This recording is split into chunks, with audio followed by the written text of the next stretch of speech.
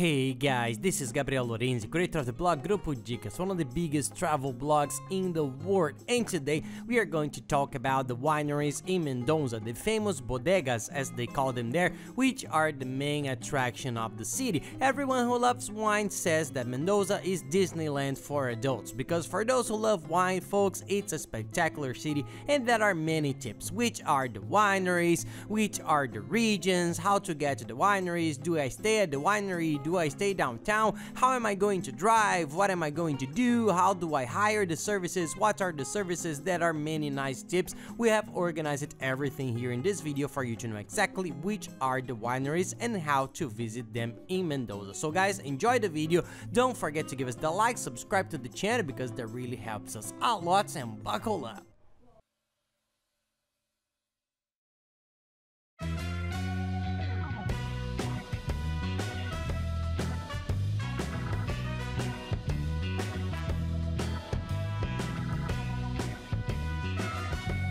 Well, Mendoza is one of the most touristy cities in all of South America. It's the second city in Argentina after Buenos Aires, and it's a place that has a lot of things to do. But half of these attractions are wineries, the famous bodegas. They call them bodegas. People, the main attraction of the city are the bodegas. It's one of the cities in the world that has the most wineries. The wine there, it's very good, the food there, and the cool thing about Mendoza is that it's surrounded by the Andes, and in the back you can see the Andes going by. So it's a beautiful and spectacular scenario, and there are many adventures for you to do. Mountain tours, kayaking on the lakes, more adventurous tours. Guys, there is everything sporty and adventures to do there in the mountains, and also the tours in the city center. So we are going to quickly summarize for you the main ones, what you can't leave out, so that you know how to organize your trip and get to know the best wineries possible, see the options of the tours so that you can have the most fun and enjoy the most your entire trip to Mendoza and the wineries. In this video now, I'll tell you what to do, but there's another video, guys, which is about all the tips of Mendoza. We talk everything, when to go, the season, how many days to stay, what to do, how to rent the car, where to stay, how to hire the ship, everything, all the tips are there. This one we focus on the tours and attractions because it's quite a lot of things to do.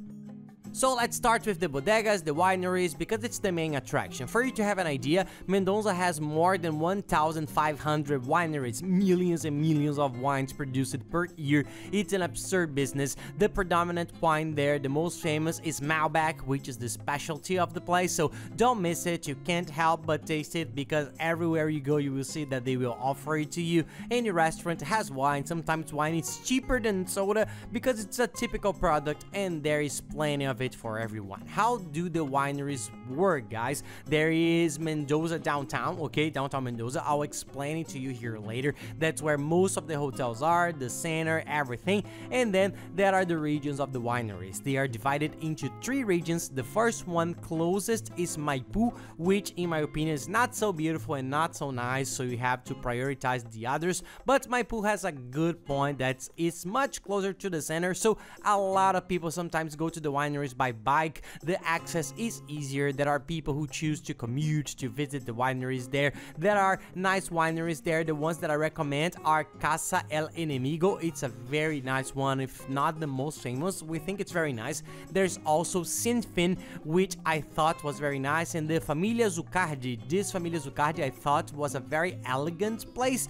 It's a very nice place where you can have tasting and lunch as well. It's very nice. So in the region of Maipú, I think these are the best options, and they are closer to the center. And speaking of packages, and it's nice that in the wineries you can choose the package that's only the tour, which is the cheapest, the tour with the wine tasting, which is a little bit more expensive, and there's also always a package with lunch with the meal. Take at least one meal there. I say at least one because it's kind of expensive. The price is a little bit expensive, of course, but it's a spectacular experience. Usually the chef of the place, the cook, he comes to explain, he comes to talk to you, they teach you how to eat such food with wine tasting, so you get to explore a lot of types of food, various flavors. It's very nice. there are these packages, so it's just for you to know exactly how to organize yourselves. There are people who sometimes do 3 bodegas a day, go to one and have lunch, and then go to the other to just do the tour, just to do the tasting. I think that more than 3 per day is too much. The ideal is 2, because you will walk around a lot, get to know them, sit down, drink your wine, and stay calm. So I think 2, 3 at the most is good, but if you can stick to 1 or 2, I think it's better, so you get to enjoy the place, you don't go with such a hurry, you taste the wine, you enjoy the food. In my opinion, I think it's way better. There is Lohan de Cuyo, which is a very nice region which already has, I think, a more beautiful landscape. It's further away from the city, it has bigger vineyards too. It's a very nice region. There is even, guys, a hotel to stay there. It's sensational. I'll share it with you here in the video description. Under the video, you go to the description or in the first comments that I'll leave fixed. It's a winery hotel. It's a bodega hotel where you stay in the middle of a winery. It's the most beautiful thing in the world. The price is good. You will see that this is a very nice type of lodging, guys. You need a car, right? For those who are going to stay in the wineries, you have to have the car to go to Mendoza, to go to the places. Otherwise, it gets more complicated. So check it out. I think you will like it. We love it. You will be 2-3 minutes away from the main winery, so everything becomes easier for a trip. Focus on the bodegas, on the winery. So take a look. They are very nice hotels. This one we loved, and it's in a very good region. And then in this region there are already very nice wineries. Catena Zapata Winery, which is one of the most famous tips, guys. This one you need to book about 2 months, even 3 months in advance, because it's very disputed. It's one of the most sought after. It's a very iconic family in the region. I think it's worth it because we like it very much. And there's also Bodega Chandon, which I think is nice because it's different. It's for those who like sparkling wine. There is sparkling wine tasting there. It's a way for you to get away from the wine, like wine routes. This Chandon is also very nice. I think it's worth including there to differentiate your tour a little bit.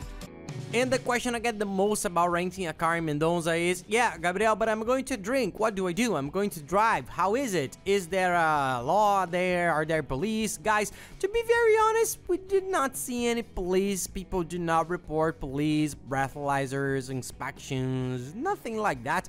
But it's logical that there's a big issue in safety, common sense. So what did we do? On one day of the trip, one person would not drink or would drink to taste, to try the wines a little. Then they would eat, stay there for a while, enjoying the winery until the alcohol time was over, all with good sense and safety. Of course, you can't drink and drive away because the roads there are good, but you always run the risk, so have good sense, be conscious, take turns. But if you go with friends, if you're with 4 people in each winery you visit, one of you can drink a little, not drink at all, drive, and then switch in the other day. You can take turns and you can do it in a nice way, but always, for the love of God, safety first, guys. Don't drink and drive. That's very risky, so stay safe. And an important tip from the wineries: from February to April, it's the grape harvest. That's when the grapes are really ready to be harvested, and it's very nice because you can see the bodegas, the whole plantation is stuffed with grapes. You can see the process, they are picking the grapes. It's a very nice time that people sometimes tend to choose this time. Those who really like wine, wants to know more about the process, they want to be close to this moment of harvesting, they end up choosing these months. So these are months that are usually very popular for those who like wine and for those who want to know the whole processes of the wineries in depth. It's very cool and very beautiful. And now the region that's a little bit more distant is the Uco Valley, okay guys? Just for us to finish the subject wineries and bodegas, because you saw that it's quite a lot, and to get into the attractions that are of other subjects there in Mendoza, other tours for you to do. This Uco Valley is nice because the downside, it's further away. It's 100 kilometers from Mendoza, so you have to go there. The idea would be to sleep there, get a hotel, something, because the trip there and back is kind of tiring. That's why a lot of people people end up not knowing it. They only know the first two regions. This one is more of those who really like wine and want to get to know it. There are more sophisticated bodegas there. It's very internationally recognized, very famous. They are very well ranked in the world wine rankings, so it's a more refined region. There is a restaurant there that we didn't get to go to, which is called Siete Fuegos, which is one of the most luxurious in the world. We were delighted with the videos that show the fires. They use the fire to cook in ways that we had never seen before. It's very cool. It impressed me a lot, but we couldn't go because we didn't go there, but it's there as an option for those who want something very luxurious and very different from everything else. It's a place that must be sensational, and the best known wineries there are La Azul, Salenten and Andeluna, but there are a lot of people. It's a region that has a lot of luxurious hotels. For those who want to spend a top honeymoon, something much more upscale, it's that region that is the most suitable. And as you already saw, people, car rental ends up being very important in a trip to Mendoza. You can not rent a car, of course, but renting a car makes it much easier. So let's get to the quick tips there about car rental for you to do all these tours there with your car. Now, talking about the car, we said that the car is important because no matter where you stay in Mendoza, in the center, in the wineries, the car ends up being very good. And why? The city of Mendoza is beautiful, the wineries are sensational, the most beautiful ones are far away from the center, so you visit the wineries, start there. If you want to visit the wineries, a car is very helpful because it's very difficult to get transportation. Unless you do the tours with an agency, you have that option too, we will explain it here, but most people like to have freedom to move around. There are the mountains nearby. There is the highest mountain in the world. The region is very beautiful to be explored by car, so most people who go to Mendoza rent a car, and it's very cheap. Of the whole world, Argentina is one of the places that has the cheapest car rental. That's why people end up choosing it. It ends up being cheaper and you have more freedom. Our tip: the best place to rent a car is at the airport. As soon as you arrive, pick it up and go to your hotel. It's very easy. There are several rental companies at the airport, and the golden tip to save money, people: do not go straight to the rental company. First thing, don't rent there on the spot because it's double the price. I'm not kidding. If you get there, it's double the price, and sometimes there's no car available. Book as soon as possible. Advanced booking again is very important. And before you go home, do everything on the internet. There's a website that's sensational. It's a tool that we discovered years ago.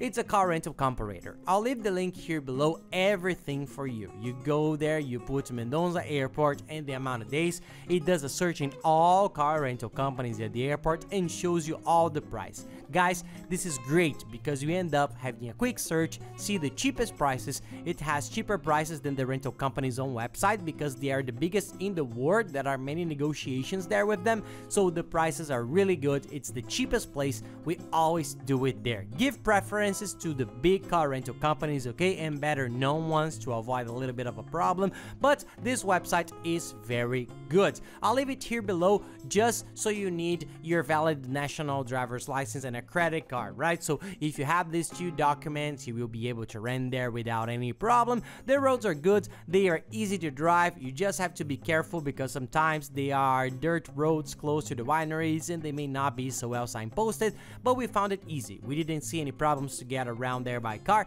And the tolls, you can relax because most of the rental companies put a sticker there, which is like a free pass. You will pass through the tolls easily, and then in the end, when you return the car, they charge the tolls on your credit card, and they are not expensive either. Okay guys, I remember that the tolls were a lot cheaper than I thought they would be, so it's not a big cost that you have to worry about. I remember it was really pretty cheap, so you don't have to worry about the cost of the tools. Everything will be in your credit card later on. And guys, any questions you may have, send them to us because we are always trying to help, right? We really try. It's even easier and faster. Add me on Instagram @PaiLorenzi. Send me a direct message with your question and I'll help you. It's taking a few days because there are many messages, but I really help. And take the time to follow us there because we're always traveling around the world, offering cool travel tips and the family routine with our little ones who are a blast, guys. And our new YouTube channel, the Familia Lorenzi. If you can, join it later. Give us a hand. We are showing our routine here in Orlando. We are living in the United States. We are showing our trips to the Disney parks, which are right next door to the other amusement parks, our routine here at home. It's pretty cool. Follow us there and I think you're gonna like it. The content is very good. And now, apart from the wineries, there's a very nice tour to do, which is the high mountain tour. For those who don't know, Mendoza has the highest mountain in the southern hemisphere. The height is absurd. It's a very beautiful landscape, and there is a very famous tour that you can visit there. There is the Del Inca Bridge, which is an incredible place, guys. It's very cool. It's there near the Andes mountain. It's a little bit away from Mendoza, 180 kilometers more or less from there, and it's more than 2,500 meters high. It's a sensational thing. There are lakes on the way. It's a very nice tour to do, right, guys? So our tip is get to know these places. To go by car sometimes is a little further away and risky. We strongly recommend that you go on a tour with an agency. They will take you there easily. They already know the region, the most beautiful spots. They stop at the lake, they stop at the mountains, they know everything. It ends up being a much safer and more beautiful trip. There's an agency that we took the tours with. They are great, very good. I'll leave their link down below for you to take a look. Their service is really good, guys. They do this tour to the high mountain. They do other tours to the wineries. If you don't have a car, or you have a car, you want to drink there and don't worry about driving, take the tour with them. They are very good. I'll leave the link below in the description for you. Click there, it will open their WhatsApp, you can talk. They are very good there to do all the tours in the Mendoza region. I'm also going to leave a personal website that sells individual tours. You talk directly to them with Argentinians in their language, but you can maybe get a little better price, get them out.